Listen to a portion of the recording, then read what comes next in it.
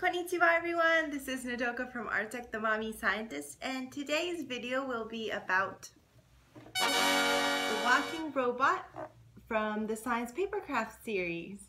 Now this product won the Preferred Choice Awards from the Creative Child magazine and the 10 Best Technology Awards from the Dr. Toy Awards back in 2013.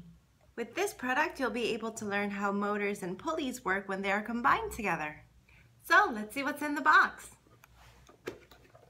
Here are the 24 parts in the kit. From home, you will need tape, a pair of scissors, 2 AA batteries, and a Phillips head screwdriver. Now put the product together.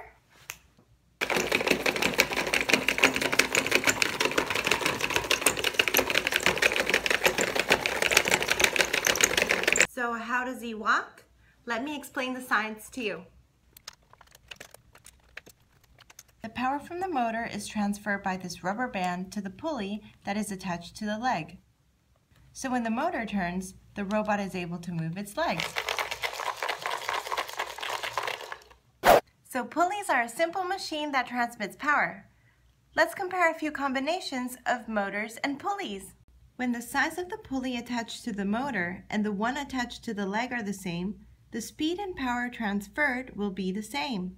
When the pulley attached to the motor is larger than the one attached to the leg, the rotation speed of the leg pulley would become faster, but the power would be smaller. When the pulley attached to the motor is smaller than the one attached to the leg, the rotation speed of the leg pulley would become slower, but the power would be larger. So by making the leg pulley larger, the power received from the motor will become larger, and that will make the robot move faster. Did you know that the same principles is used in bicycles? A bicycle has pedals, a rear wheel, and 2 gears. So the motor pulley we talked about can be compared to the bicycle pedal and the leg pulley to the rear wheel. When a bicycle moves, it requires a lot of power, so using the large rear wheel gear would be the best. After you start moving, change it to the small rear wheel gear. It will give you more speed.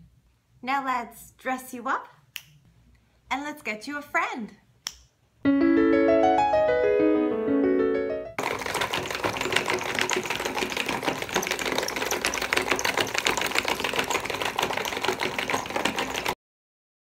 Thank you for watching, and be sure to like the video, subscribe, and please leave a comment below. See you in our next video. Bye!